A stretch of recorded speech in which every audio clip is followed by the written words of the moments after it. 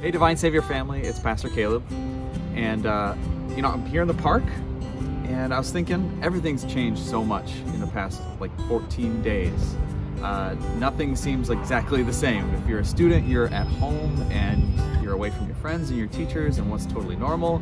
If you're a teacher, you're probably preparing to do online learning right now, and that's totally new and there's tons of changes. If you're a parent, who knows what's going on with work and how that's changing, and with kids at home, and nothing seems to be the same, and everything seems to be changing.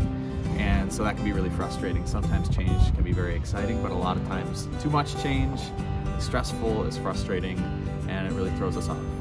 And I was thinking about this great Bible verse that gives me a lot of comfort. Hebrews 13 verse 8. It says, Jesus Christ is the same yesterday, today, and forever. And so we have the same Jesus we had 14 days ago. The same Jesus I had yesterday, I have today, and tomorrow. The same Jesus that my grandparents believed in, I believe in. The same love that he has for us will be there for me tomorrow. He died for my sins. That's true today. That's true tomorrow. It was true 2 weeks ago. It hasn't changed. We have a God that doesn't change. And so when everything's changing and everything's crazy, I want you to remember there's something that doesn't. And that's something that can give us great comfort and great peace. Hope you guys have a great day. God bless.